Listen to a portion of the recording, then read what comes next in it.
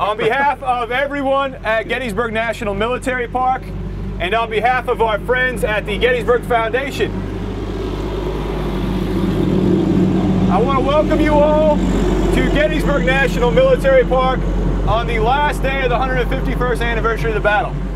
We're very gratified to have you here. My name is Christopher Gwinn. I am a park ranger here at Gettysburg, and this is Dan Welch. I'm the Education Programs Coordinator for the Gettysburg Foundation. Let me introduce this program by telling you a very quick story. I'm not from Pennsylvania. I grew up in Massachusetts. I grew up just north of Boston. Hey, whoa. When I was 18, my thought was I'm going to get as far away from home as I can. As far away as I could get was Gettysburg, Pennsylvania, at Gettysburg College. I had a great time. I became a National Park Service park ranger. And again, I thought, wow, I'm going to join the Park Service. And I'm going to go to all these cool places. I'm going to see all these cool things. The first permanent job I got, guess where it was? It wasn't Gettysburg. Boston. In Boston. We traveled back to Boston. Anyways, I have a lot of friends in Boston. I made a lot of work connections in Boston. I have a lot of people I care a lot about in Boston. And I had a lot of people who were at the finish line of the Boston Marathon 2 years ago. And that's no joke, they were there. And you all know what happened then. You know what happened at that event. I had one really good friend who was at the finish line when that bomb went off. And if you've seen any of the footage that came out of that event, if you've seen any of the photographs, when I was watching those images on TV, what I ended up thinking about was what this battlefield must have looked like, because on that sidewalk in Boston, a place that I knew really, really well, with a lot of people that I really, really cared about, I mean, it looked like a scene that I read out of an account from Pickett's Charge. Blood everywhere, confusion, chaos. And that good friend that I had that was at the finish line, she got hit in the leg by a piece of metal, piece of shrapnel. And this is what happened to my friend after that happened. There was confusion, there was chaos, law enforcement kind of cordoned off the area, and within moments, there were first responders who arrived, who knew how to take care of my friend, who knew how to stop the bleeding, who knew how to keep her alive. And then she was taken to an ambulance. And on that ambulance, in that ambulance, there was everything that she needed to stabilize her. Again, to keep her alive. The people on the ambulance, they were trained professionals. They were medics, they were EMTs. Now, they were there originally to treat dehydration and sprained ankles and all the things you get when you run, but they knew how to take care of that person. They knew what to do. And the guy driving the ambulance, and as confusing as Boston can be to drive around in it, he knew exactly where to go. He knew exactly what hospital to take her to. And she arrived at the hospital, and they pulled up her medical records.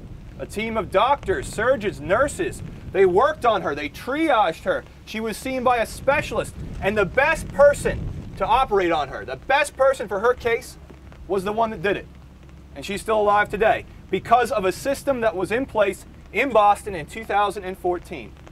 That system was in place, a system very similar to it, 151 years ago on this battlefield. And it went through its crucible. It went through its test on this battlefield 151 years ago. And that is the story we're going to tell over the next however long the weather lasts. That is the story we're going to focus in on. What happens once this battle's over? What happens to the 28,000 wounded men who have to go from that battlefield to the hospital? It's over there. How are they going to get there? What are the challenges, the surgeons, the doctors, the volunteers, the nurses, what challenges are they going to have keeping these individuals alive? What does this battlefield look like once the battle's over? Because normally when we talk about Pickett's Charge, we talk about 13,000 Confederates moving across the battlefield. We talk about a brief breakthrough at the angle. We talk about the 2nd Corps and Winfield Scott Hancock. And then we usually finish off the Battle of Gettysburg by saying that the Confederates were defeated. The next day in a driving rain, they retreated or began to retreat back to Virginia. We talk about Robert E. Lee stoically riding amongst his defeated men, taking complete responsibility for the attack. We talk about the friendship between Winfield Scott Hancock and Lewis Armistead. We talk about all these different things. But once this battle is over, once the gunfire stops, a whole new battle begins. A whole new fight begins. This is not a battle against the Union or Confederate Army. Now it's a battle against death. The weapons used in this new fight, this new battle, they're not scalpels, they're not bandages, they're not rifles. They're scalpels. They're not artillery. They're stretchers. This is a battle for survival. It is a battle to stay alive. And again, that is what we are going to focus on here today. And that's something we don't do a whole lot. Usually when we talk about the ending of Pickett's charge, like I said, we think about Lee riding out among his defeated men. We think about the friendship of Lewis Armistead and Winfield Scott Hancock. One Union and one Confederate both struck down on this battlefield. Honestly, sometimes I think that's a distraction because we remember the end of the battle like the same way the movie Gettysburg ended. That's how it ended. But in reality, I mean, Winfield Scott Hancock, at the end of the day on July 3rd, 1863, has a wound in his upper thigh that one man resembled or one man said resembled a butcher's knife. Lewis Armistead was shot. He's going to suffer in agony for a couple days. Then he's going to die in a strange place, surrounded by strange people, to be buried in a strange land. There's nothing sentimental about that. There's nothing, nostalgic about that. It was brutal. It was hard for the 28,000 wounded men left behind as a result of this battle. That was what they encountered. And if we were on this ridge on the afternoon of July 3rd, the people that were here, they didn't need to be reminded of that. They knew it. All they had to do was look around and survey the carnage and chaos on this ridge. There was one man. His name is Captain Benjamin F. Thompson of the 111th New York, and he looked out on this battlefield, and this is what he remembered years later. He said the track of the great charge was marked by bodies of men in all possible positions, wounded, bleeding, dying, and dead. Near the line where the final struggle occurred, the men lay in heaps, the wounded wriggling and groaning under the weight of the dead, among whom they were entangled. In my weak and exhausted condition, I could not long endure the gory, ghastly spectacle. I found my head reeling, the tears flowing, and my stomach sick at the sight. For months the specter haunted my dreams, and even after 47 years, it comes back as the most horrible vision I have ever conceived. That was written by the guy that won the battle, the victor. The Confederates, the vanquished, they looked upon an even bleaker field. Lieutenant William Tuttle of the 22nd North Carolina, in trying to process what he saw on this ridge, wrote home this. He said, "I hope to God that none of my friends will ever look on such a sight as that field was. I will stop about it. I hope I will get home and disremember it all." What we're going to try to do today is remember some of it anyways. To do that, we're going to follow the path of the wounded from the front lines on Cemetery Ridge back to the initial aid stations behind Cemetery Ridge and talk about how these men were brought there and what they went through.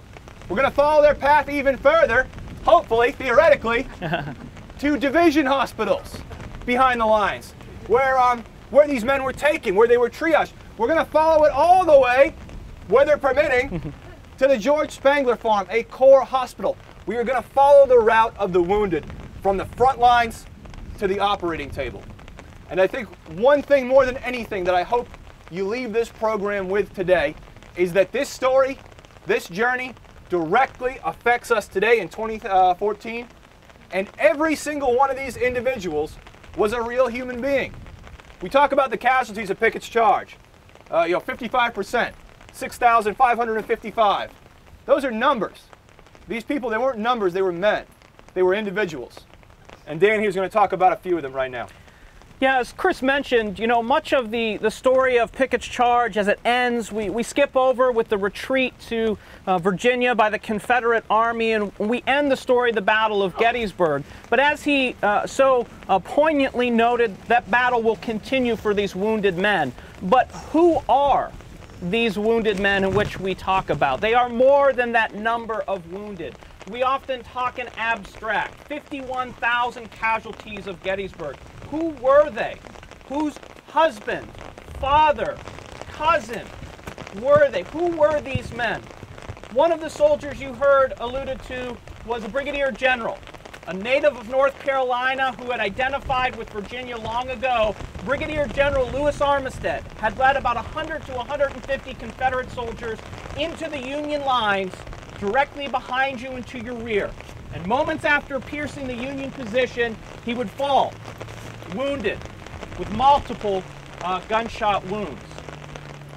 Just a little further, northward on Cemetery Ridge behind you was a New Yorker, a man by the name of Eliakim Sherrill, a lieutenant colonel who was a tanner and a farmer, a husband of four, a former state senator, a United States congressman that answered the call for 75,000 troops.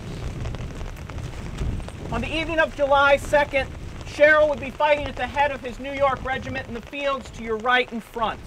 His commanding officer would be mortally wounded, killed instantly, and he would rise to command the rest of his brigade. But his superiors thought his actions, his command, his leadership was not up to par that evening, and Sherrill would be placed under arrest. In the morning of July 3rd, shortly before this most famous incident of the Battle of Gettysburg, Pickett's charge began, Sherrill would be restored to command. And as he was on his horse behind the lines of his brigade, not far behind you, the Confederate musket ball came in and found its target. One soldier wrote, while in the command of his brigade and standing in the rear of the 39th New York Volunteers, Sherrill fell mortally wounded by a musket shot to the bowels. Without the knowledge of the men of his own regiment, the dying Sherrill was borne to the rear by some of the members of the 39th New York Volunteers. Another Northern soldier even further to the north along the Cemetery Ridge line was a young captain, 21 years of age. He had joined the Army in 1861 to escape another battle that he was fighting for many years, a battle that had started at the age of 16, a battle with alcoholism. He decided that by joining the Army, having something to focus on, that he may win that battle. And it had been working. With the notoriety of his mother, Harriet Beecher Stowe, an abolitionist from Massachusetts, whose famous 1852 work, Uncle Tom's Cabin, had not only pushed her family into notoriety, but the cause of ending slavery and the fight for the Union Army, for the Union government to put down this rebellion, that notoriety and fame came in handy. She made sure that her son was not only continuing to be a success in that battle against alcoholism, but that his positions left him in the rear of the Army, away from harm's danger. But by 1863, he was not content with that. And he would use the notoriety of his mother to secure a position on the staff of Adolf von Steinwehr. Steinwehr and Harriet Beecher Stowe had been friends before the war. And now, at the height of Pickett's charge, Stowe, on horseback on Cemetery Hill behind you, would receive a ghastly wound. A shell fragment from Confederate artillery fire would come in and tear off part of his right ear, his jaw, some of his teeth and tongue. Stowe, Sherrill, and Armistead are just three of the wounded men experiencing that chaos, that confusion, looking for some sort of help, some sort of treatment, some way to leave this field of battle and be taken rearward to a station where they can receive that help.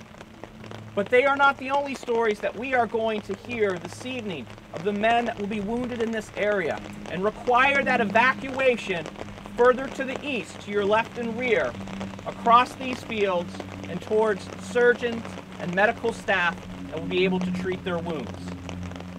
We're going to make our way a little further southward along the Union position here on Cemetery Ridge and become aware of some of the many other stories, the many other men who were in need of medical attention and evacuation from Cemetery Ridge.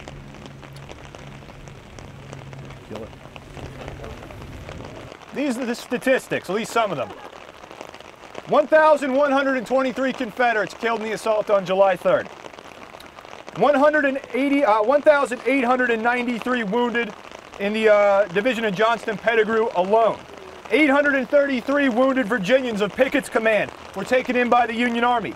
650 wounded men in Tremble's command were taken in by the Union Army. All that doesn't include the Union casualties.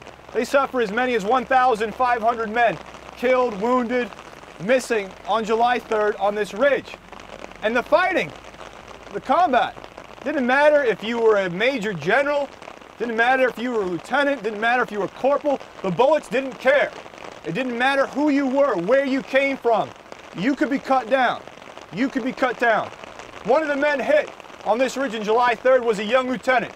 His name was George Woodruff, and he commanded a battery in Ziegler's Grove. Woodruff, he was a normal guy. He was from Marshall, Michigan. His father was a judge. He could have done anything, but he goes to West Point. He earns the nickname, the sobriquet, Little Dad. I'm not sure why, maybe because he was kind of like a father figure. He graduated 19th in his class at West Point. He graduates in June of 1861. He's a young guy. He's a young individual. And on July 3rd, he's in that grove. He's commanding that artillery when he's struck by a Confederate bullet. It was the kind of wound that other men would look at you and they could tell, yeah, you're going to die. We can't do much for you, but you're not going to die right away. The second in command of his battery, a gentleman by the name of Tully McRae, and another individual they took this young guy, this young George Woodruff, this lieutenant, and they dragged him behind a tree in Ziegler's Grove and they left him there because there was nothing they could do for him. There was nothing they could do. Woodruff had in his pocket that day a letter, and it was a letter from his father back in Michigan telling him that his mother had just died. The letter as of yet was unopened. There's another gentleman. This guy's a Confederate. He's in the 9th Virginia. His name is James Crocker. And James Crocker, he's from a rather well-to-do family. He is no stranger to battlefields. He is no stranger to the horrors of war. He was hit at the Battle of Malvern Hill in the summer of 1862. The bullet went through his neck, through his shoulder, and through his arm. And somehow he lived. He said he thought he was going to die on that battlefield, but he didn't. He lived to be wounded again out on that battlefield in front of that rock wall. And he's wounded, and he's captured by the Union Army. And he's going to be shipped back to one of the field hospitals behind the lines. Those were, Crocker was a captain. Woodruff was a lieutenant. There were many privates killed and wounded, many sergeants wounded. There were many generals wounded. One of them was a guy that you probably have heard of before. His name is Brigadier General John Gibbon. John Gibbon commanded a division in the 2nd Army Corps. He is an incredibly effective commander on the battlefield. He was one of the original commanders of the Iron Brigade, and at 1 o'clock in the afternoon, when the 2-hour cannonade that precedes Pickett's charge begins, he's down at the Peter Frey farm, which we can't quite see because of the ridge behind us. He's sitting with a lieutenant of his, a staff officer named Frank Haskell. Frank Haskell had this to say about John Gibbon, who at the time was 36 years old. Gibbon is compactly made, neither spare nor corpulent, with a ruddy complexion of chestnut brown hair, a clean-shaved face except his mustache, deep blue calm eyes, sharp, slightly aquiline nose, compressed mouth, with an air of calm firmness in his manner. An air of calm firmness. That describes John Gibbon. During the bombardment, he walks among his men. During the Confederate assault, he gets on top of his horse. He's riding around at the height of the battle, directing his men. He's most likely somewhere behind the 19th Maine, just down the ridge, when a Confederate bullet hits him. It enters the middle part of his left arm, goes through his arm into his shoulder. It fractures his collarbone, and then it exits out his back. So you can only imagine how painful a wound that must have been. John Gibbon, though, he was very confused about the nature of his wound.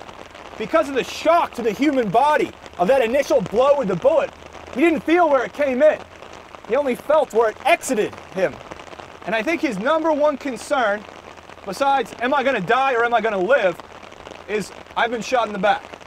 And that's what my friends are going to know about what I did at Gettysburg. I got shot in the back. John Gibbon would say that he would leave the front lines behind as the roar of battle was still in his ears, because now John Gibbon, he needs to go find help. He needs to find an ambulance. He needs someone that knows what to do. And he's not the only high-ranking officer on this ridge that's hit. Perhaps the most famous is a Major General. He's a big deal, Winfield Scott Hancock. At the height of the battle, Winfield Scott Hancock is riding along the battle lines. He's somewhere in this vicinity, behind a brigade of men from Vermont. And what Hancock is trying to do is get these men to swing out in the battlefield and fire into the flanks of the Confederates. Men said that just to look at Hancock, just to see this guy on the battlefield, filled you with inspiration. And some men, they just have that ability. Some men just inspire that kind of confidence in other people. And Hancock was one of them.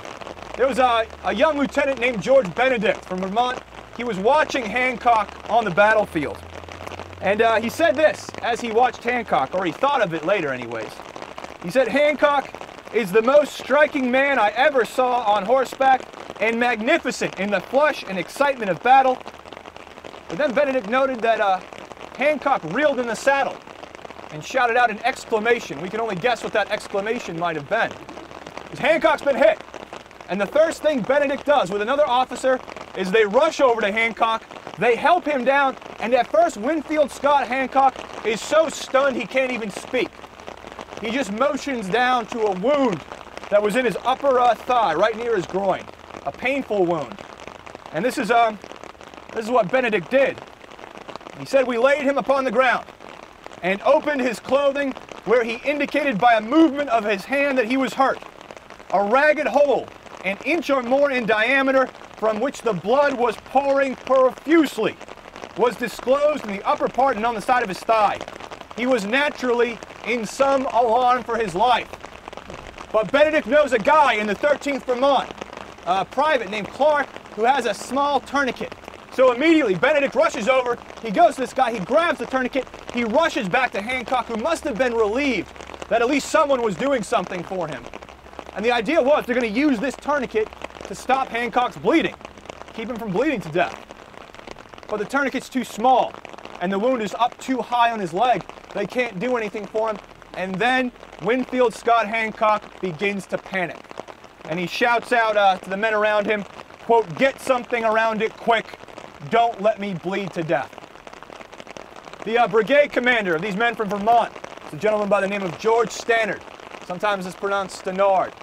And Stannard has on him a big oversized handkerchief. And Stannard and Benedict, they rush over, and they're going to use that handkerchief to try to stop the bleeding, to try to save Hancock's life. This is what they said. Benedict recalled, "As I helped to pass it around General Hancock's leg, I saw that the blood, being dark in color and not coming in jets, could not be from an artery. And I said to him, 'This is not arterial blood, General. You will not bleed to death.'" When Hancock heard that, to Hancock, that sounds like, oh, that's a guy who knows the human body. That's a guy who's maybe seen battlefield wounds before. He mistakes Benedict for a doctor. And at first, Hancock's quite relieved. He says, "That's good. Thank you for that, doctor." And then Benedict relates how he took the barrel of a pistol and he wrapped it around the handkerchief, the bandana, and he twisted it into a tourniquet and initially stopped the bleeding. And you would think at that point in time, the bleeding's under control, the first thought that Winfield Scott Hancock would have is, "Dear God, get me off this battlefield. Get me back where John Gibbon's going. Get me an ambulance, get me a doctor, get me a surgeon." On the contrary, Hancock refuses to be moved. There's a colonel that rushes over with his staff. They offer to take him back. Hancock says no. And they lay Hancock down so that his head is pointing north, his feet are pointing towards the battle, and that's where he's going to stay, in part to watch the battle. The other part of that is he has no staff officers with him. Every staff officer Hancock has, they're off on some errand. They're off directing the battle, going to Meade, going to Caldwell, going to Gibbon, going to Hayes. It's not until a few moments later that two staff officers arrive. One is a guy by the name of William Mitchell. The other is a man by the name of Henry Bingham. And naturally, they see Hancock on the ground, they see their chief. They want to get him back. They want to get him to an aid station, a field hospital. Before Hancock allows them to go after an ambulance, he sends Bingham to a guy by the name of John C. Caldwell, who's now in command of the 2nd Corps. So he makes sure that vacuum in command is filled. He sends William Mitchell with a verbal note, verbal message to George Meade, basically relating the situation as Hancock sees it. And it's not until after those two gentlemen have performed their task that Hancock tells Mitchell to go get him an ambulance. This sets in motion this medical system for the care of the wounded that we're really going to be focusing in on from now until whenever the program's over.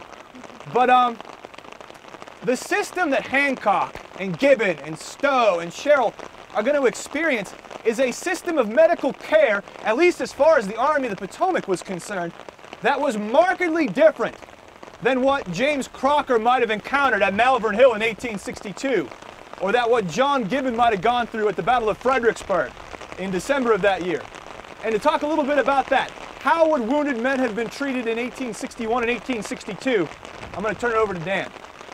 You know, as Chris related to you the incidents of Boston last year, I want to take you back almost a decade now to Hurricane Katrina in 2005. I want you to think back about the many news clips and footage you saw of people looking for care, looking for aid, not really knowing where to go, how to get help in this mass sea of confusion and damage. Hurricane Katrina and its effects on the citizens of Louisiana and many of those other southern states is a corollary to what you could have experienced in the Army in 1861 and 1862 with your medical care. You are thrown into an environment of chaos, confusion, violence, and once you're wounded, if you are wounded and you are seeking help, help is going to be hard to find, because it is also, in this medical system during this time is also in a state of chaos and confusion, much like the battlefield. You see, when the American Civil War broke out in 1861, the medical staffing of the United States Army was at a peacetime level. There were about 10,000 soldiers in the United States Army in 1860. They are spread out vastly across the country, many posts out west. For 10,000 United States soldiers in 1860, there were about 100 medical personnel to treat these men all across the country.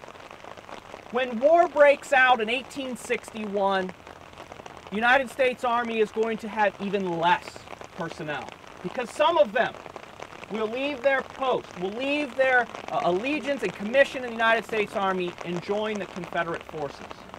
And when the first land battle of the American Civil War breaks out in July of 1861 on the plains of Manassas, you as a wounded soldier are going to be in a world of chaos and confusion that even battle cannot relate to. A medical department, a trained medical staff are things that will not be even heard of for 2 years into the future of the American Civil War. Let me give you one example from the Battle of First Manassas. One particular regiment, a Union regiment of about 700 men, marched into combat on July 21st, 1861. To help with their medical needs during and after the battle, they had 4 ambulances that were able to take 1 man off the field at a time. They had 1 surgeon and 3 medical staff to assist that surgeon. It would be wholly inadequate for this battle and future battles to come. The principal lesson from Bull Run in 1861 is the value of preparedness. The wounded lying on the ground, which lay there for days, would feel the rain, heat, lack of attention, no water, no food. Unfortunately, from 1861, however, to 1862, there would be little improvements. Let me relate to you another soldier of a wounded Union soldier at First Manassas. Went through the unfortunate experience of a musket ball, Confederate musket ball, going through both legs, breaking both legs. When the Union Army lost that battle on the afternoon of July 21st and began their retreat not more than 24 miles to Washington, D.C., they left behind most of the wounded, including this soldier. For him, it would be an agonizing 7 days, using 2 rifles as crutches, walking on broken legs back to the defenses of Washington, D.C., before he was even seen by a surgeon. He would ultimately lose both of those legs to amputation, but survive those wounds. You were on your own pitch to receive medical care if you were wounded in combat. Now, many historians will argue the theory of red tape in the government in 1861 and 1862 that did not allow developments in the medical system. Many developments that were being talked around by medical personnel in both armies. But unfortunately, regardless if you label it political red tape, the system does not get any better. A year later, both of these armies would return to Manassas, the end of August of 1862, where even more casualties, more violence, and more confusion would reign for several days. The situation had not improved. Unfortunately for the medical system at that time, if you were a wounded soldier, you would await, hopefully, some members of your regiment's band. Common story of the American Civil War is that as a regimental bandsman, you played the drum, you played the piccolo, you played maybe some of the brass instruments, that when the fighting broke out, you put those instruments down, you picked up a stretcher and helped to remove the wounded. Unfortunately, at First Manassas and all the battles in between to Second Manassas, you could not count on one of those bandsmen to come and pick you up. While researching this program to share with you this evening, the number of court-martials against bandsmen who would put down their instruments, go out on that field of battle, and begin to see the true cost and horrors of war would simply leave. They would never return, and they would not take with them wounded soldiers. So you are on your own hook from 1861 to 1862 to get off the field. Not only are these bandsmen abandoning their posts and not utilizing stretchers to get you off the field, we have a shortage of ambulances. There's not enough to get you off the field once the stretcher gets you to an ambulance.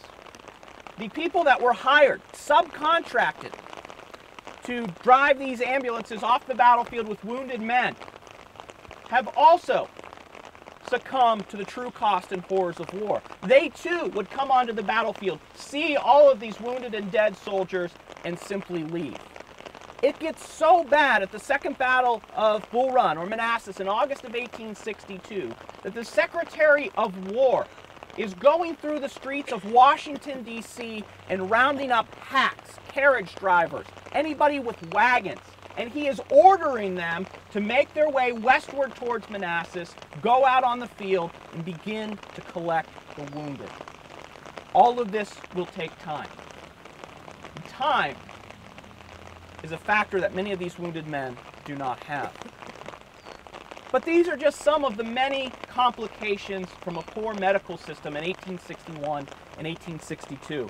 Let me share with you some of the other issues that you would run into if you were a wounded soldier. In 1861 and 1862, there were no mobile field hospitals. We had these permanent, large hospitals set up in metropolitan areas, Washington, D.C., Baltimore, Philadelphia. We had nothing permanent for you, or semi-permanent, mobile, to come to the field of battle, for you to recover sufficiently before being transported further to the rear. There was no organization to the communications between doctors and surgeons on the battlefield, or doctors, surgeons, medical personnel in those metropolitan hospitals. There was nobody in charge of handling supplies for the individual hospitals. A lot of waste, a system that was completely inefficient. Regimental units cared for the wounded at the front, general hospitals received them at the base, and between them everything was haphazard. Hopefully you could find some supplies.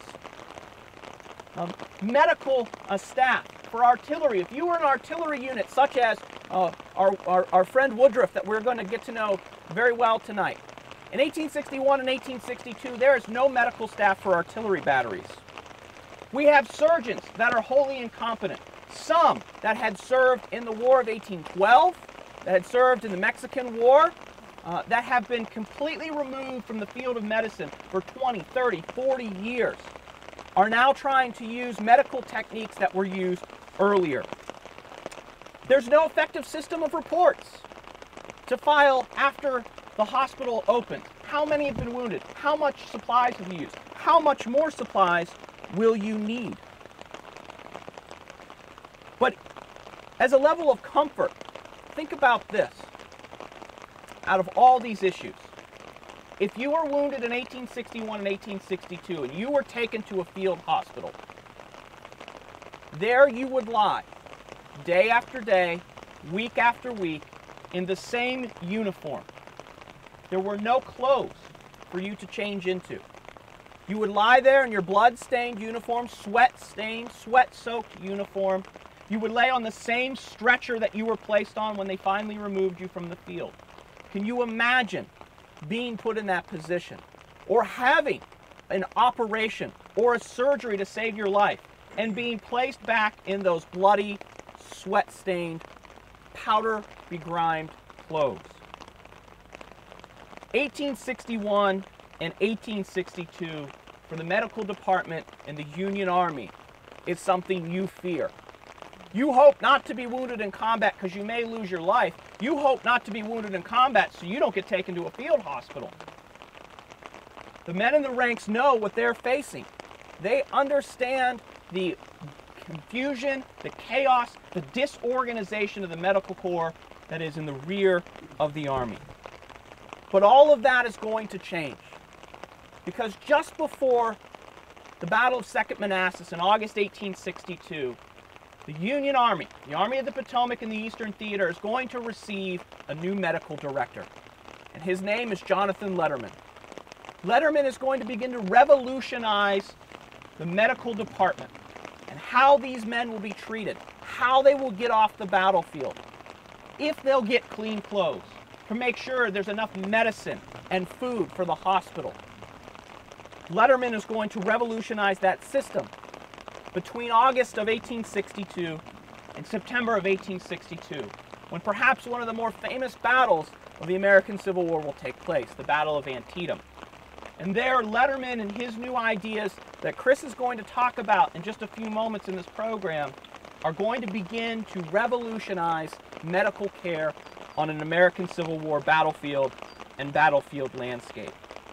By Fredericksburg in December of 1862 and Chancellorsville in May of 1863, this system has been put in place and is beginning to prove extremely effective.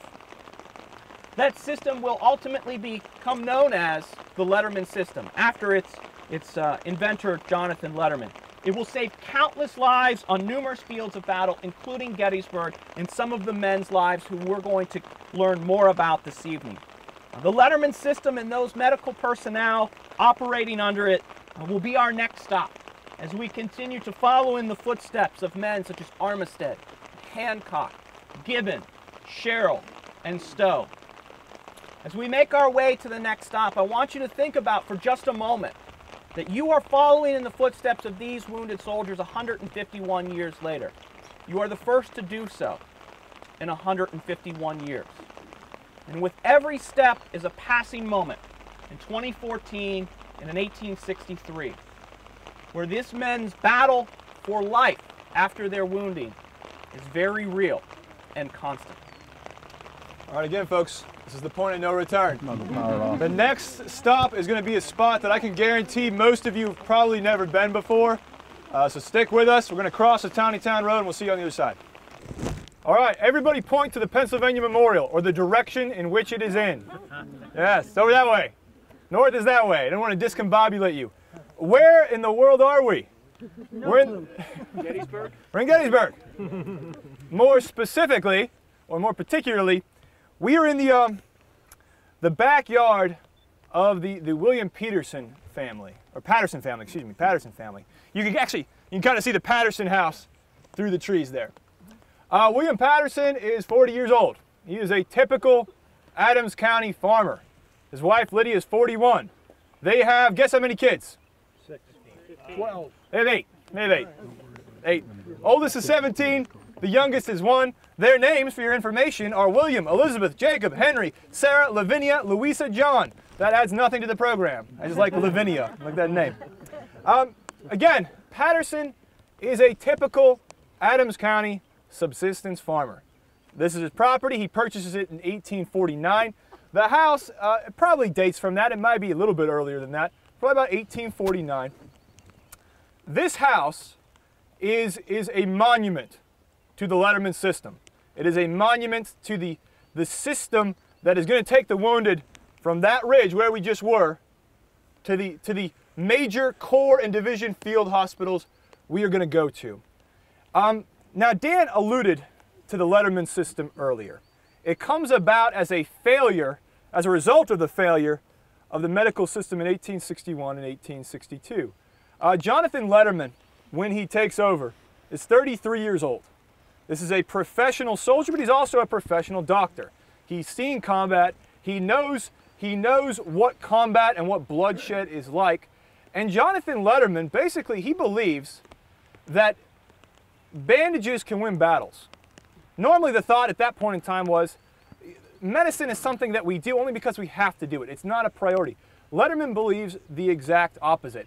And he will initiate a system of sweeping reforms, which is going to revolutionize combat medicine, which is going to revolutionize battlefield medicine, which is still being used today to a certain degree in places like Afghanistan. And it has its origin in these battles during the American Civil War. So very quickly, this is what Jonathan Letterman does. First of all, he helps clean up the camps. He makes sure, for example, in the early part of 1863 that the men in the Army of the Potomac are getting fruits and vegetables to combat scurvy.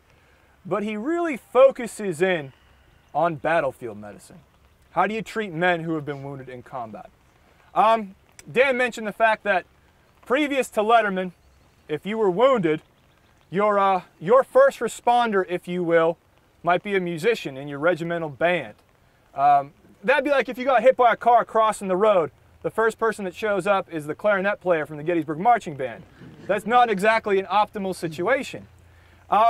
Dan talked about how if you were wounded, you might have to depend on basically a private contractor to load you in an ambulance and get you off the battlefield. That'd be like when we were crossing the road, if you got hit by a car, we have to call a taxi company to come and get you and take you to the hospital. That taxi's not going to have anything in it to keep you alive. That taxi probably, unless he has GPS, doesn't know where the hospital is. Letterman changes that. He creates a professional ambulance corps. It's organized not at the regimental level, but at the division, at the corps level. These are guys who are trained to come get you and put you in the ambulance. They're going to do it in a way that's not going to further injure you. They are soldiers, so they're not going to bolt once the bullets start to fly. They're not going to get out of there once the shells start to explode. These guys, they're going to show up, and they're going to know what to do, and they're going to put you on a wagon, and that wagon's going to have bandages, and it's going to have water. And these ambulance drivers are going to know exactly where to take you, what hospital to go to, because another of Jonathan Letterman's changes is that he's going to create a system of hospitals based not on the regimental level, but again, on the division level, on the corps level. So rather than having one or two regimental surgeons, you're going to go to a major hospital. You're going to go to a hospital where, first of all, there's a hospital administrator. There's a surgeon in charge, and his whole job is to run that division or corps hospital. He's going to be responsible. He's not going to perform primary surgery. He's going to run the hospital. We have him today in hospitals all across the United States, a hospital administrator. There's going to be another guy that works with that guy, and his entire job is to keep records, medical records. How many wounded am I treating? How many bandages am I going through? Now, Dan alluded to that before. There's no medical records. But now that Letterman has instituted this change, well, we can learn from what happened at Antietam. We can learn from what happened at Chancellorsville, because now we know how many men we can theoretically treat in a day.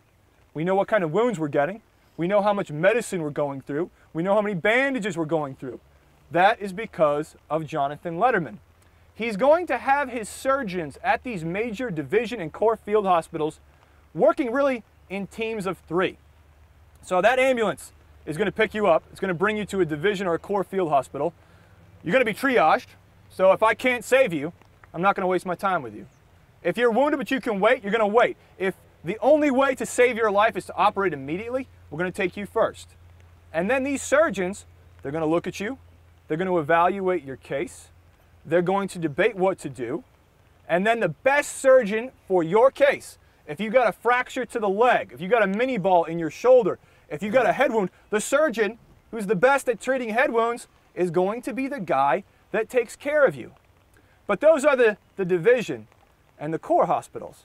Right behind the battle line, there are going to be basically temporary field hospitals where you're going to initially go, they're going to treat you.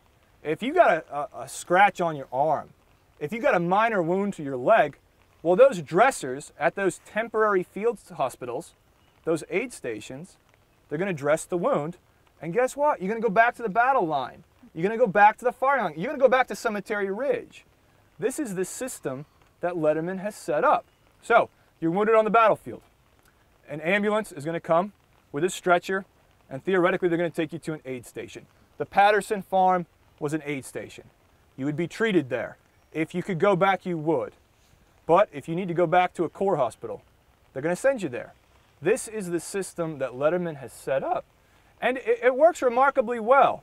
There was, at least in theory, there was a doctor. His name was Francis Wafer, and he worked at not the Patterson Farm, but one a little bit further north down the Taneytown Road. It's where John Nicholas lives. John Nicholas here, the Frey Farm. And this is how he described his setup. He said this temporary hospital was merely a place where some surgeons who were on duty on the field assembled to apply light dressings to the wounds and superintend the removal of the wounded in ambulances to operating hospitals further in the rear. It was a small stone farmhouse on the Taneytown Road, a little more than a quarter of a mile in rear of our line. That's what the Frey Farm was. That's what the Patterson Farm was. And then from there you'd be shipped further south. And again, theoretically that system works great. Works really, really well. But nothing ever works out exactly as one plans it. On July 1st, 2nd, and 3rd, 1863, the Battle of Gettysburg, the 2nd Army Corps is going to establish a series of divisional hospitals in the woods right behind you, and 2 more further down the road. These are big hospitals. The aid stations are that way. You'd be sent to the divisional hospitals. Problems arise right away. And this is from the report of a doctor named Justin Dwinell. First problem was that the wagons containing all the supplies, the bandages, the food, the shovels, the pickaxes, everything you need to establish a major hospital were not allowed to come to the battlefield. They were parked along the Baltimore Pike as far away as Westminster, Maryland. Well, why? Why wouldn't you bring them up? Because the prevailing thought at the time is that bandages, they don't win battles, bullets do. You got to keep the road clear from men, ammunition, artillery. And so they're just stuck back there. They're stuck back there. And this is what Dwinell writes. It was an unfortunate circumstance that our hospital wagons containing tents, blankets, cooking utensils, provisions, shovels, axes, and medical stores could not follow the army. I do not know whether the hospital wagons were prevented from coming up in time by an express order or by the misconstruction of an order. Nothing, however, but to gain a victory should ever prevent these wagons from following the ammunition train. So they got these hospitals set up, but they don't have the stuff they need. That's the first problem. Second problem is these division hospitals, these major hospitals on July 2nd, they're pretty good where they are. But on July 3rd, they're way too close to the front lines. Because what happens during the bombardment prior to Pickett's charge? They overshot. They overshot the ridge. So I want you to imagine the wounded are spread out in those woods, in the fields here. There are major hospitals further down the road, same case. And you're that surgeon, Justin Dwinell. It's a little after 1 o'clock. And now the Confederates begin to shell the Union position on Cemetery Ridge, but you have shells landing in your hospital. That is a problem. What are you going to do about it? What do? You're Justin Dwinell. How do you handle that situation? You going to stay there and hope for the best? They got to get these wounded guys further to the rear. They got to take these major hospitals and move them back. How are you going to move all these wounded men? In an ambulance, theoretically. You bring ambulances up, you'd send them further to the rear. And that's what's happening during the bombardment and during Pickett's charge back at this aid station and back at that divisional hospital behind you. They're working hard getting these wounded men, some of them who can't walk, some of them who can't move, some of them who can only hobble along, and they're getting them farther back to the rear, as far away as Rock Creek. They're using their ambulances to do it. Granite Schoolhouse Lane, which is just beyond those trees, becomes a highway of the maimed and wounded. But let's say you're William Mitchell, staff officer to Winfield Scott Hancock, and your general's wounded, and you got to go get an ambulance, and it's a little after, 3:45, 4 o'clock. How many ambulances are you going to think are free and available for you to use for Winfield Scott Hancock? 0. William Mitchell, Hancock's staff officer. He delivers his message to George Meade. He comes back. He's allowed to go find an ambulance, and he cannot find an ambulance for Major General Winfield Scott Hancock. And everybody writes about this guy running around this area of the battlefield trying to find a doctor, trying to find an ambulance for the commander of the 2nd Army Corps. Francis Waffer, who I just talked about, he writes about it. He says it was about the commencement of their cannonade that an orderly came to the house in search of a surgeon for General Hancock. I did not hear this, but my orderly told me afterwards that one surgeon refused to go, and that man went away threatening to report all those surgeons present. Gibbon writes about it. They can't find an ambulance for Hancock. Eventually, they go all the way back to that division hospital, and William Mitchell finally finds a doctor. He's Alexander Doherty. He's the chief medical officer of the entire 2nd Army Corps. They get an ambulance and they go back to Hancock. He's still back where we last had our stop. He's back on Cemetery Ridge. About 20 minutes have elapsed. And if you've ever called 911 and you're waiting for them to show up, 20 minutes feels like a long time. They arrive, and the first thing Doherty does is he probes Hancock's wound. He takes his forefinger and he shoves it in up to the knuckle. And he's trying to find the wound or the projectile that's inside Winfield Scott Hancock. First thing he pulls out isn't a bullet, it's some pieces of wood and a bent 10-penny nail. Because when Hancock was hit, he was on the saddle, and the Confederate bullet went through the saddle and into his abdomen. And Doherty couldn't get the bullet out. But now they have an ambulance, and by this point in time, Hancock is being sent to the rear. Gibbon is being sent to the rear. And they're going to go to some major hospitals that are in the process of being set up way to the rear. These individuals that I mentioned, Doherty, Dwinell, the surgeons who are working these hospitals, they very rarely get talked about. But these people were fascinating individuals, and in a very true sense, they're the real heroes of this battle. And Dan's going to briefly relate some of their stories to you.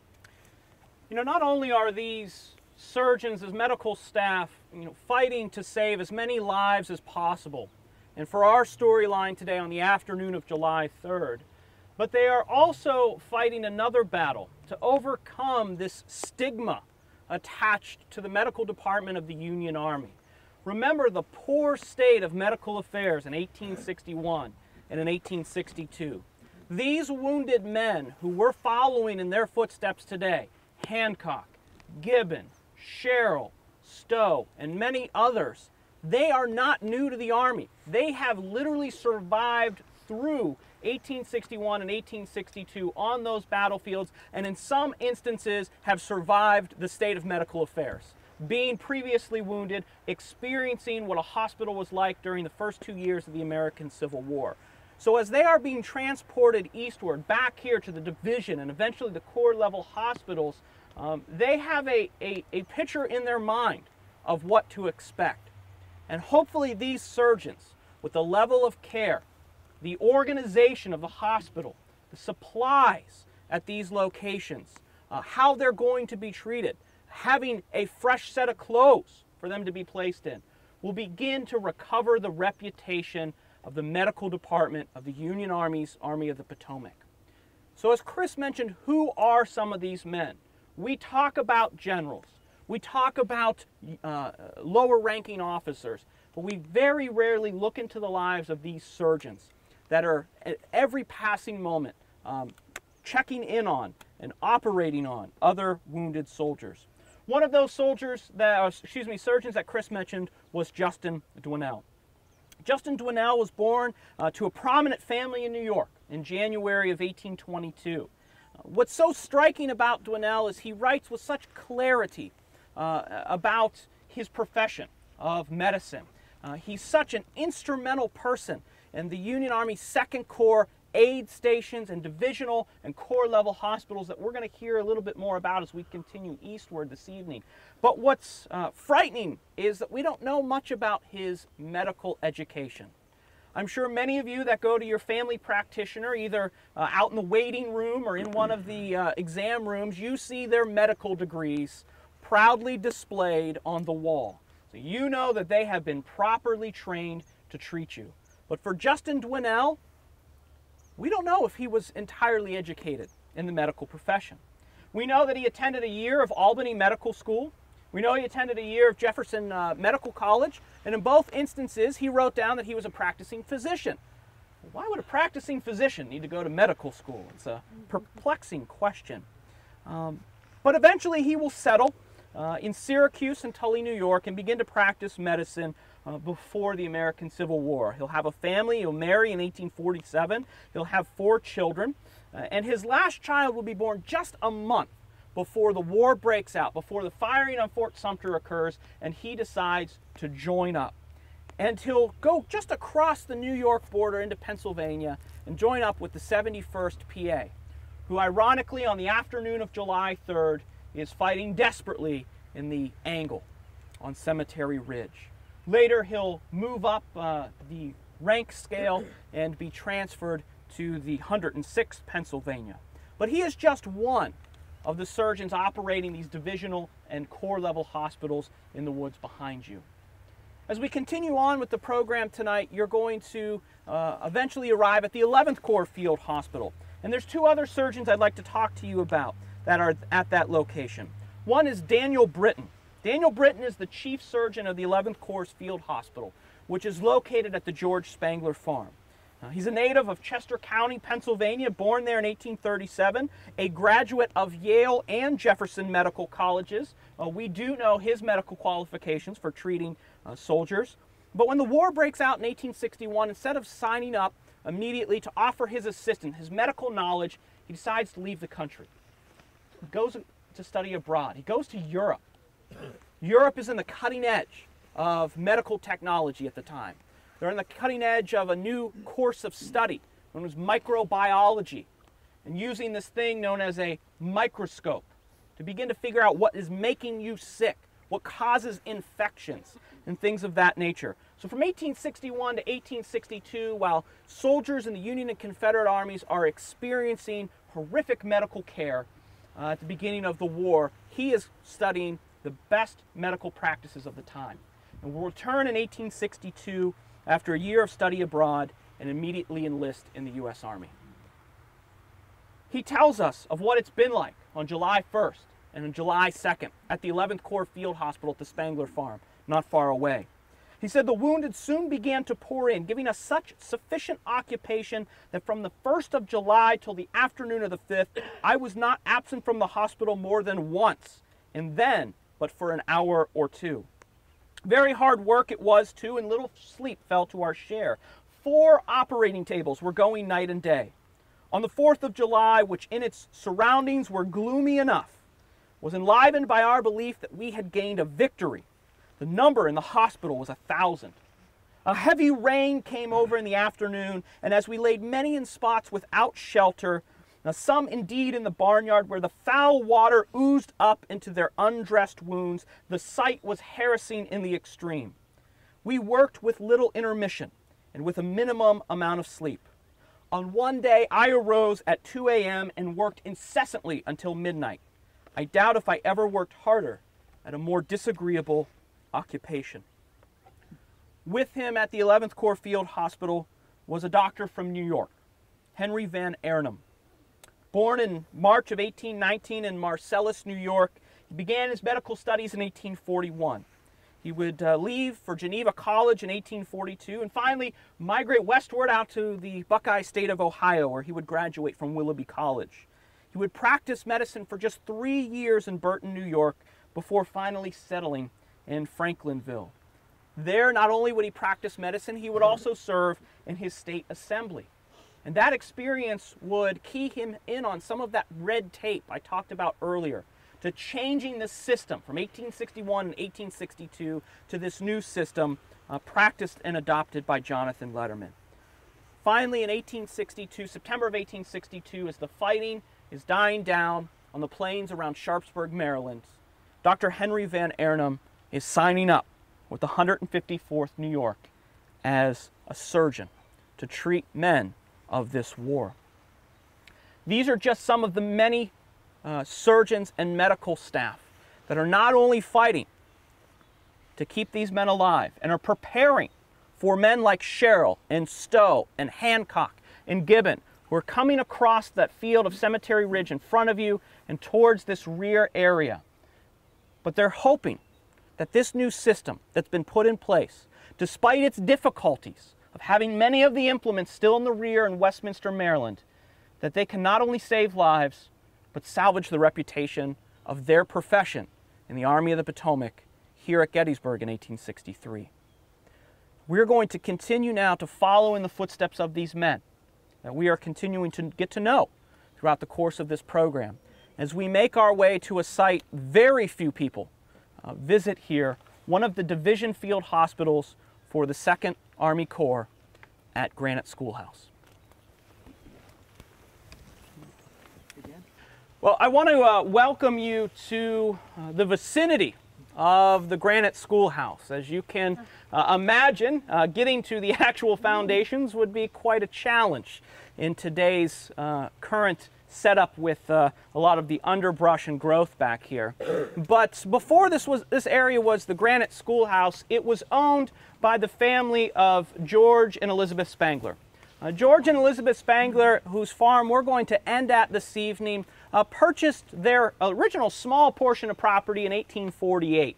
And over the course of the 15 years leading up to the Battle of Gettysburg, would continue to expand their property to what included the area you're now standing in, a good portion off into the distance in front of you, as well as Powers Hill, a hill that will play a key role in the Battle of Gettysburg on July 2nd and July 3rd. And what we're going to hear, the story about the 11th Corps Field Hospital and the George Spangler family, we're going to hear that they're going to be visited by a lot of medical officers and Union Army officers on July 1st and July 2nd, 1863.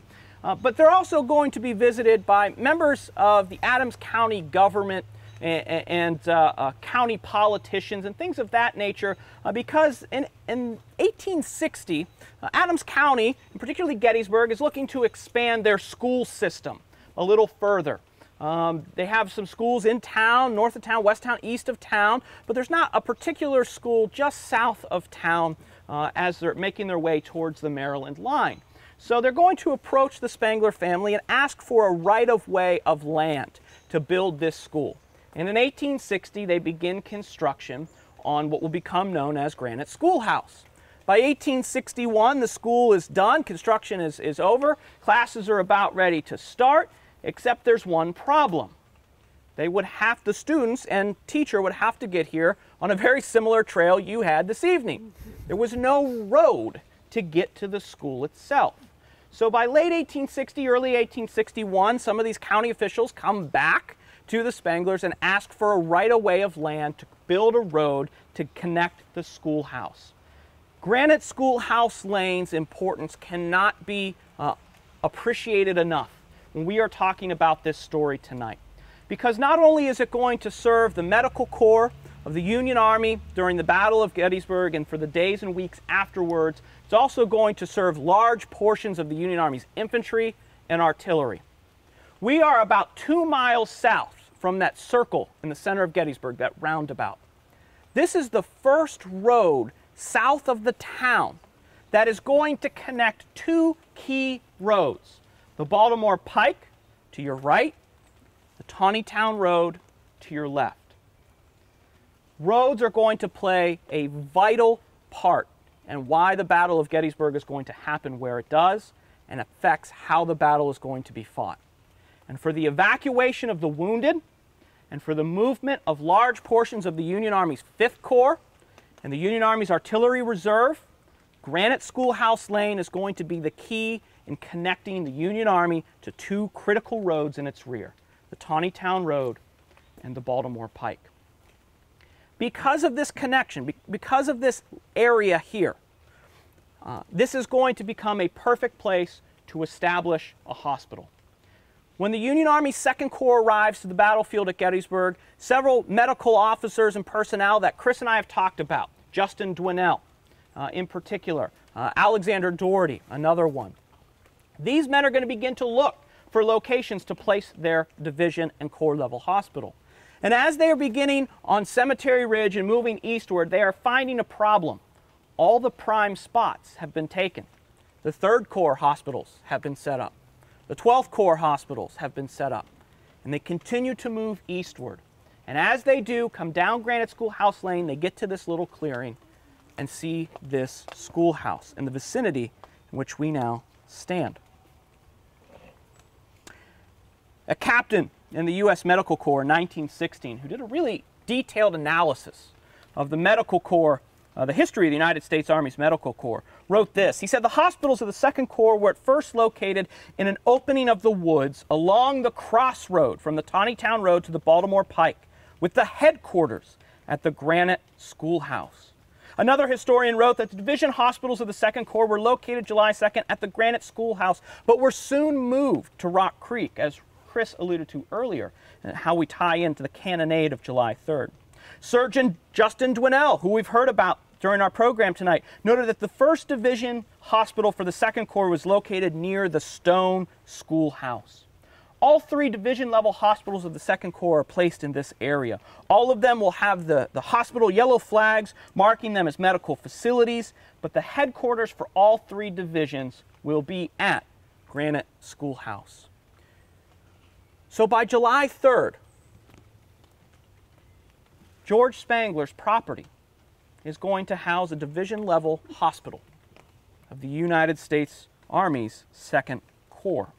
The medical director of the 1st Division operating in this area, who had set up shop in the edge of the woods, was Surgeon Robert C. Stiles. The surgeon in charge in this location was Dr. William Potter of the 57th New York, who one historian noted was a highly opinionated surgeon who had grown up in a family of physicians in rural New York.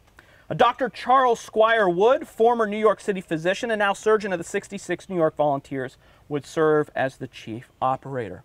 And as combat began in earnest on July 2nd, at such places as Little Round Top, Devil's Den, the Wheat Field, the Peach Orchard, wounded of the 2nd Corps began to arrive.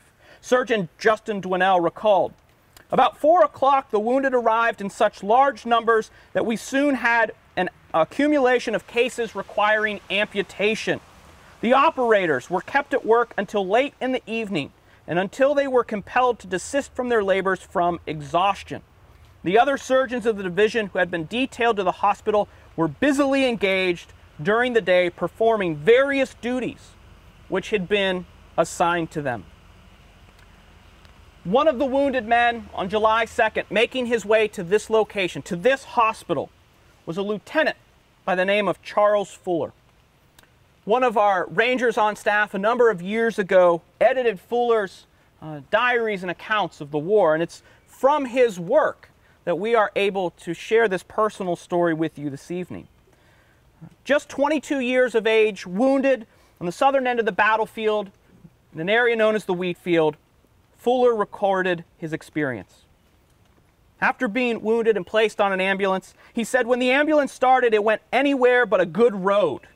And as it bumped over logs and boulders, my broken leg would thresh about like the mauler of a flail.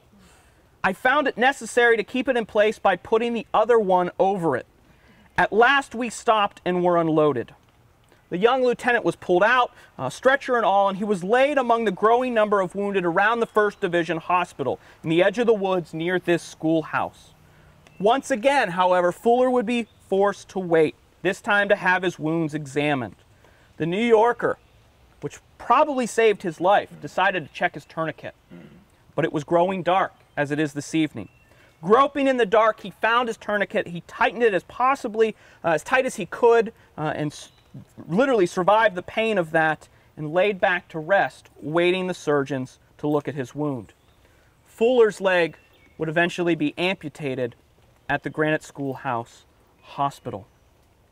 By midnight of July 2nd and into July 3rd, Justin Dwinell said, "I think at midnight there were none who had not been provided with good, nourishing food. We were successful in finding sufficient hay for bedding for all of them." Where were they getting the bedding? From George Spangler's farm. Even as the new day was breaking on July 3rd, the hospitals were already running at full bore, struggling to treat the casualties of yesterday's clash. But a caveat is thrown into the story, because as Chris mentioned, by July 2nd, these hospitals are too close to the main line of fighting. And it's decided on the late evening of July 2nd that these hospitals will be moved further to the east and to the south. But the order hadn't been acted upon. July 2nd passes. Dawn of July 3rd passes. And still they have not begun to evacuate the wounded. Surgeon Justin Dwinell recalled July 3rd.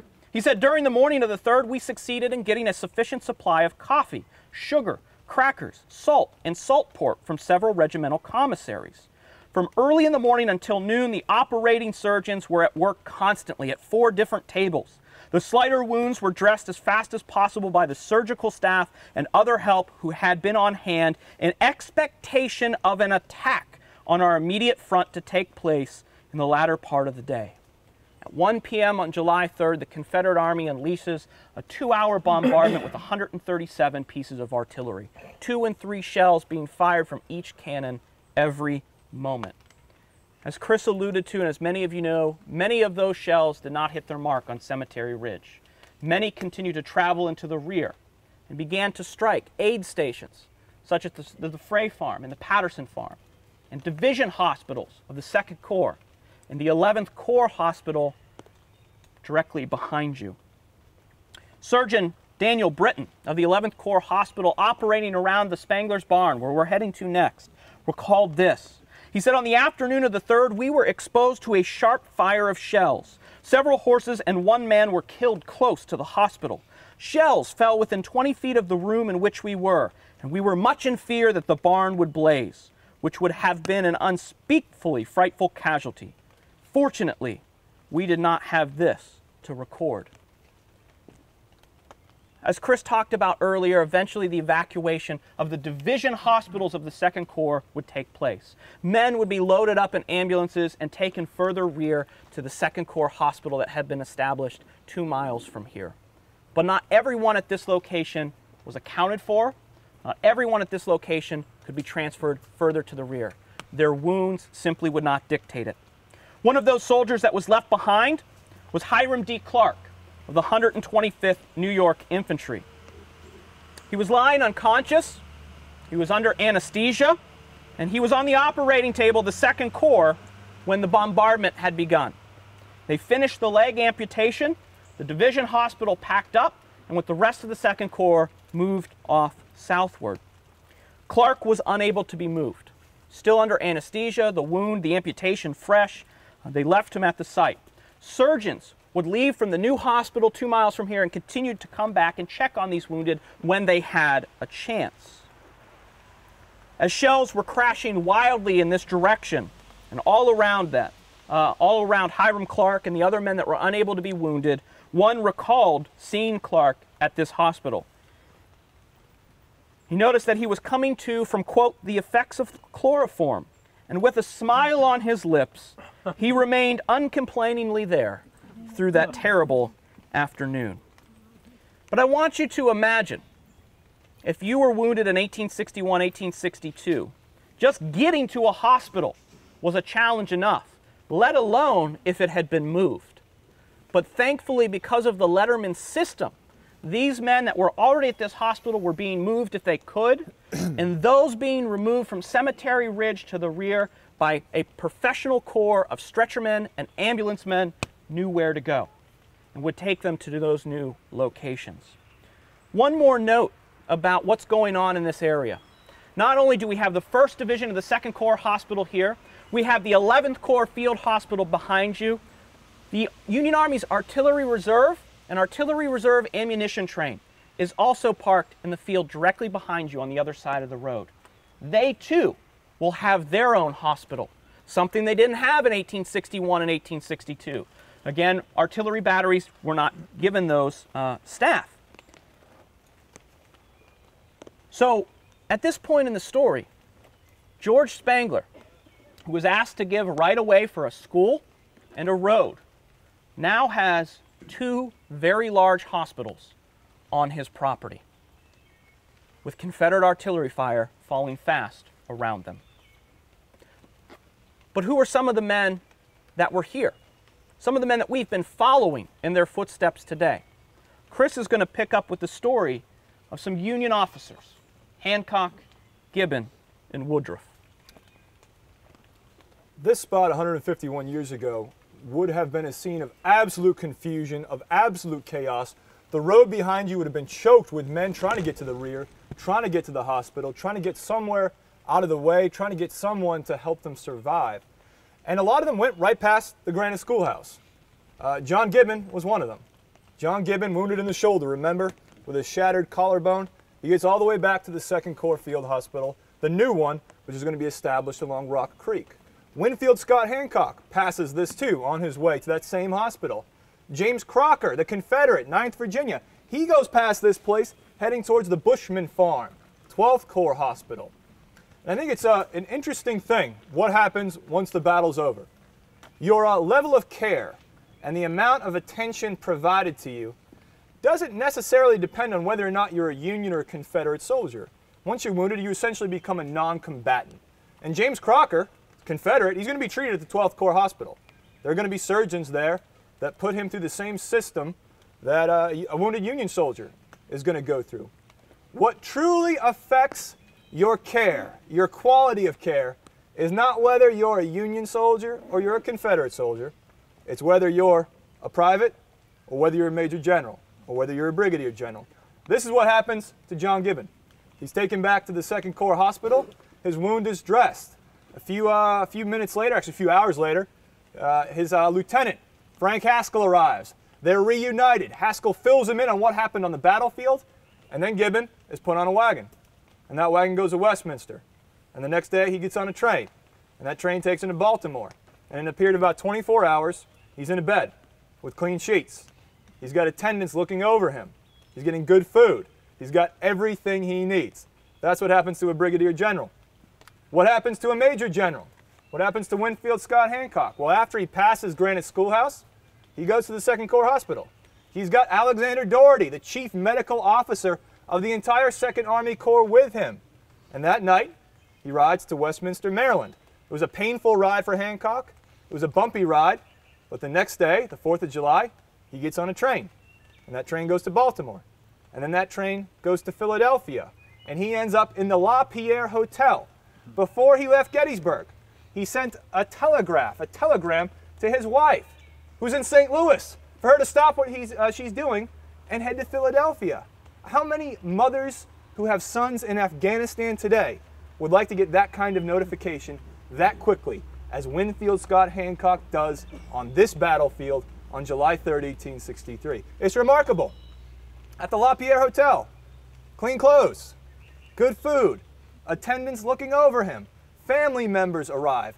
And when it's determined that, well, maybe the La Pierre Hotel is not the best place for him, maybe he should go to Norristown where his father lives, an entire company of volunteer firefighters escort him from the La Pierre Hotel to the train station. And at the train station, there's a detachment from the Invalid Corps that escorts him even further. That's the treatment a major general gets. Now, most everybody else, they're going to be treated at Granite Schoolhouse, or they're going to end up at the Spangler Farm. But not everybody makes it that far. We're going to go further down the road. Not everybody did on July 3rd, 1863. One of the men whose journey ended, and ended here, was that young lieutenant we started talking about, George Woodruff, the man commanding that battery in Ziegler's Grove, the man shot in the abdomen, in the intestines by a Confederate minie-ball. He never makes it further than this spot in the woods that hundreds, if not thousands of visitors drive down every single weekend. He's out there. He's behind the Granite Schoolhouse. And this is what Tully McRae, his friend, says. Woodruff had been wounded and disabled, and the men had placed him behind a tree to protect him from being further wounded. It was a sad sight for us to see his life coming to this untimely end, and for we knew it was the end from the nature of the wound. We removed him to the little schoolhouse, the little stone schoolhouse, in rear of the line of battle, where he remained until he died the next day. Everything that was done that could be done with our limited means to make him as comfortable as possible was done. He died on July 4th, was buried behind the schoolhouse, and his grave so marked that it could be identified. When Tully McRae was burying George Woodruff, he found that unopened letter in Woodruff's pocket from his father telling young Woodruff that his mother had died only a few weeks before. Woodruff never made it that far. Hancock made it all the way to Philadelphia. Gibbon made it all the way to Baltimore. If you couldn't make it to Baltimore, if you couldn't make it to Philadelphia, but you could get past the Granite Schoolhouse, chances are you might end up at the 2nd Corps Hospital, or you might end up at the 11th Corps Hospital, which is going to be our next stop. Well, I want to welcome you here now to the home of George and Elizabeth Spangler and their 4 children. That they had purchased this property in 1848, and little could they have imagined, like the other sites that we visited this evening, what would be in store for their property in 1863. As we've already talked a little bit of the storyline as what has been taking place, George Spangler's livelihood, his landscape would forever be altered on July 1st. As battle is waging 6-7 miles north and west of town, this property is going to be taken over, if you will, by the 11th Army Corps' medical staff and personnel. It is an ideal location. There's plenty of wide open ground. Remember, all the supplies for the field hospitals are down the road in Westminster, so they don't have field hospital tents, they don't have cots, they don't have fresh clothes, they don't have the food, the supplies. They need some sort of shelter for the wounded. Spangler's Farm can definitely fulfill that need. His massive Pennsylvania bank barn in front of you, some of his outbuildings, his summer kitchen to your left, several other outbuildings that stood at the time of the battle that are no longer standing, and of course his farmhouse as well. He has 2 wells on the property. Several fingers of Rock Creek extend onto his property. He has wooded areas for shade and wood. He has miles of fencing that can help not only light fires and supply fires, but can be used in a whole other manner of things necessary to a hospital. Acres of standing wheat and straws that can be used for hospital bedding and bed ticking. He has bushels and bushels and bushels of food. The Spangler family grew in 1860 600 bushels of ears of corn. So there's a lot of food on the property here as well. So this is an ideal location surrounded by those main roads, the Baltimore Pike behind you, the Taneytown Road in front of you, and connected by the Granite Schoolhouse Lane. So this is an ideal location for the 11th Army Corps Hospital. It's also an ideal location for the Union Army's Artillery Reserve, which begins to arrive on the late evening of July 1st and into July 2nd. In the fields to your right, the fields that we just walked through, 114 cannon, 1,400 officers and men, 3,000 horses will be parked in those fields during the battle. This landscape has absolutely and utterly changed. At any one point during the battle, Spangler's property will be consumed not only by the Union Army's Artillery Reserve and its ammunition, but the 11th Corps Field Hospital around these buildings, the 1st Division of the 2nd Corps Field Hospital at Granite Schoolhouse, and the Artillery Reserve's hospital as well. They are supporting literally thousands of wounded soldiers in and around this area for the days and weeks to come. As we've made our way to this location tonight, we have been following in the footsteps of several of those wounded men. Chris gave you the ultimate conclusion to Lieutenant Woodruff and Hancock and Gibbon. But what about some of those other men that we heard of at the beginning of the program? Eliakim Sherrill, who had been under arrest on July 2nd. Frederick Stowe, one of the sons of the famous Harriet Beecher Stowe. And Brigadier General Lewis Armistead. It's puzzling that, unlike Hancock, a major general, John Gibbon, another general, struggling to find a stretcher, let alone an ambulance to get them to a hospital, Brigadier General Lewis Armistead, a Confederate brigadier general, was not only able to have Union soldiers, New Yorkers, find him a stretcher to get him off the field, but an ambulance as well. And they are taking the very same route, as close as possible to the same route that we took tonight, 151 years later. One of the soldiers attending to Armistead, getting him off of Cemetery Ridge and heading eastward, was a New Yorker by the name of John Irvin. He wrote this: He said, General Armistead was brought to the hospital. Edson Ames and me carried him to George Spangler's and laid him on a bed. He had 2 wounds in the body and 1 in the thigh. I gave him some liquor. Dr. Henry Van Ernum, we heard about his qualifications 2 stops ago, recalled this. He said, I had the dressing and care of the rebel General Armistead and came into Spangler's hospital at dusk of evening.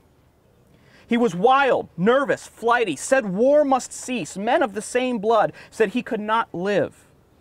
I had him stripped and found no fatal wounds, and I told him he would not die. Unfortunately, he would die. At about midnight, he grew irrational, wild. He was fine looking. He had a watch, $1.62 of change of federal money, and lots of Confederate money, rings, and etc. Armistead would die from his wounds here at the 11th Corps Field Hospital. When we were talking about rank and privilege, if you were a private that arrived here at this hospital, your surgeon, your doctor may be attending to 70, 100 other patients. If you are an officer such as Armistead, you're going to be attended to by a personal physician. Dr. Henry Van Ernum, in addition to his duties of taking care of those 70, 100 privates, he is going to personally attend to Armistead. Dr. Daniel Britton, who we heard about as well, in charge of this hospital here at the 11th Corps Field Hospital, will also personally attend to Armistead. Unfortunately, he would not be able to overcome those wounds. And at 9 o'clock on the morning of July 5th, he would pass away here at the 11th Corps Field Hospital. The historical record is unclear as to where exactly he died. Many historians will place him in the Spangler summer kitchen. There's also some evidence that may take him and place him inside the Spangler's home, in one of their 6 rooms. The other 5 rooms in the house would be occupied, 4 of them would be occupied by wounded soldiers and medical personnel. One of them, the 6-member family of the Spanglers. They chose to stay here on their property, and for 5 weeks they would live in one of those rooms, 10 by 13, day in and day out.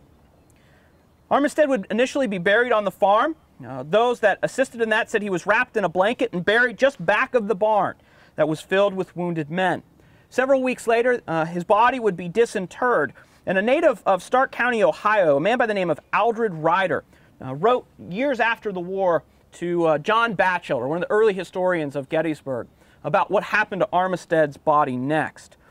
He said, I was detailed by Dr. James Armstrong of Philadelphia, surgeon at the 11th Corps Hospital on the George Spangler Farm near the Taneytown Road, to bury the dead and take their effects to turn the same over to him and record their names in the book. I buried General Armistead, and his body was afterward disinterred and embalmed by Dr. Chamberlain of Philadelphia. Dr. Chamberlain told me that he thought Armistead's friends would pay a good price for his body.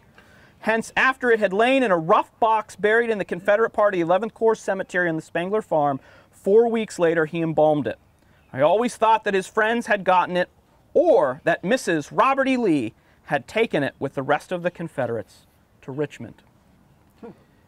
If Armistead was in one of the rooms of the Spangler house, he had good company, because another room would be occupied by Eliakim Sherrill. The man who was placed under arrest on July 2nd had been on his horse on Cemetery Ridge on July 3rd, and the Confederate musket ball had pierced his bowels. Sherrill would struggle for nearly a day before he would succumb to those wounds. His second in command of his regiment, the 126th New York, Lieutenant James Bull, had not the pleasure, maybe pleasure to serve with Sherrill, but the honor to write home to Sherrill's wife and children what happened to him. He wrote this on July 10th. Madame, with extreme sorrow I have to inform you that your husband fell mortally wounded here on the 3rd instant at about 6 p.m. in the fearless and honorable discharge of his duty. He fell in a part of the field away from that in which I was engaged, he being near the 39th New York, while I was in command of our regiment.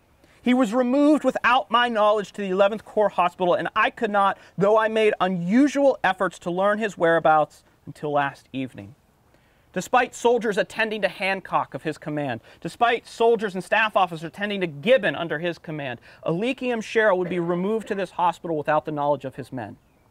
And although others wounded would be placed in the house with him, he would die alone, surrounded by unfamiliar faces. And another room in the Spanglers' house would be that of Frederick Stowe. That Confederate artillery fragment that tore away part of his right ear, his jaw, some teeth, and part of his mouth, or his tongue. Stowe would also be attended to by Henry Van Arnhem of New York. When he arrived, Dr. Hovey, another surgeon on the site, said this: Frederick Stowe of General Adolph von Steinwehr's staff was in one corner of one of the little bedrooms of the Spanglers' home. Dr. Daniel Britton, the surgeon in charge here at the 11th Corps Hospital, said no one on the staff had been killed and the only wounded was Captain Frederick Stowe in the peristoid process of the temporal bone by a fragment of shell which I extracted on July 3rd. Stowe, unlike the other officers that would be brought here and lose that battle for their life, would survive. He would make a recovery here at the hospital and go on to serve for the rest of the American Civil War. But you may recall, since the age of 16, Stowe was fighting another battle, one of alcoholism. And he had been successful in 1861 and 1862 and 1863 of not only escaping a wound, but escaping that fight. When he arrived here at the hospital, the first thing administered to him was none other than alcohol. When the war was over, Stowe's battle with alcoholism would pick back up. And by 1870, he decided he needed a fresh start, would head out west, eventually making his way to California. He was there only a year when he disappeared from history. We don't know what happened to Frederick Stowe, where he ultimately ended up, how he died, or where he is buried today. For the Spangler family, they would have a significant recovery as well, like Stowe and many of the other wounded that were brought here. But so would the Patterson family, whose property we visited this evening. Chris will tell you now about the Pattersons and their recovery effort as the men whose mangled bodies were brought there recovered as well. I won't belabor the point. William Patterson's family suffered enormous damage as a result of their property being a hospital during the Battle of Gettysburg. And I'm going to run down a tally here real quick. And every time I say something lost, I want you to think in your mind, how would Justin Dwinell have used that piece of property? How would a doctor or a surgeon at that farm made use of that particular thing? This is from his 1868 application for damages, for compensation. Patterson family lost one carriage, one wagon bed, 600 shingles, one quilt, one blanket, 2 barrels of flour, 4 bread pans, 2 frying pans, 1 tub, 1 feather bed and pillow, 12 pounds of feathers, 8 yards of ticking, 5 buckets, 12 tons of hay, 60 bushels of wheat, 4,500 rails, and on and on and on. And the Spangler family, they probably measured it in a very similar way. Once this was all over, everybody measured the cost of Gettysburg in their own units. For the Pattersons, for the Spanglers, it was measured in rails and hay that was gone and fields that were destroyed. For Woodruff, for Armistead, for Sherrill, it's their lives. It cost them their lives. For Tully McRae, Woodruff's friend, it cost him his friend. Winfield Scott Hancock, John Gibbon, they would live, but they would carry the scars of Gettysburg with them for the rest of their lives. They were alive, though. We've been on this journey now, and we've just gotten a little bit of a taste of how difficult it is to get from a place like Cemetery Ridge to the George Spangler Farm. All the stops you had to go through, the arduous task of getting an ambulance, the horrific scenes at the Granite Schoolhouse. And these scenes were horrific, but imagine how bad they would have been if this system wasn't in place to deal with the wounded. Imagine how many more men would count the cost of Gettysburg as being their lives or the lives of their friends. Justin Dwinell in his report on his part of the battle, I think he summed it up best. He said this: "In a great hospital, as this has been, in spite of every precaution that can be devised by man, and all that can be done to relieve distress of body and mind, there must always be a vast amount of suffering which God alone can relieve. This is one of the conditions of war. It is the price of liberty." We benefit from that price of liberty 151 years later.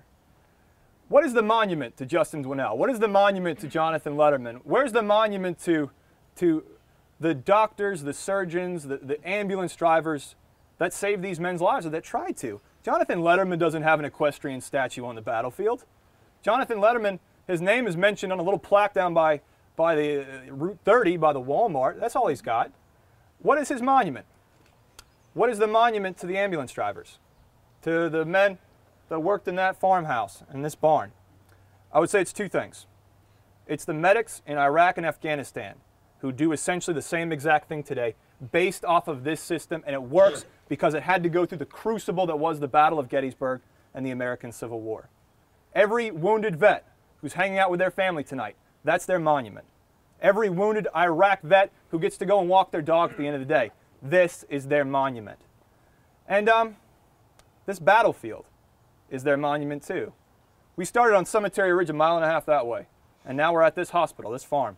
We haven't stepped on private land the entire time. Every inch of this ground is preserved and it's protected. That journey that we made, you can come back next year and do that.